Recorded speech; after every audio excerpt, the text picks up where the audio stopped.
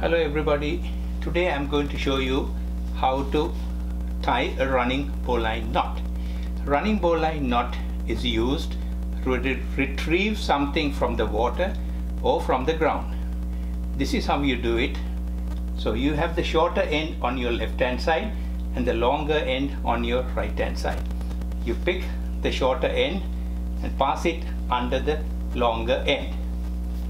I have passed it, and then you make a loop, small loop on the left hand side, and then pass this rope under the loop and then under this rope and then back into the loop and then pull. So you have a running bowline. So the bowline is here, the rope is running through the bowline.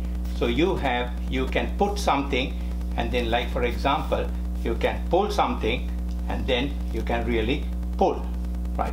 So depending on the size of the rope, you can really pick up something from the water this way, or a heavy item you can from the ground, you can retrieve it.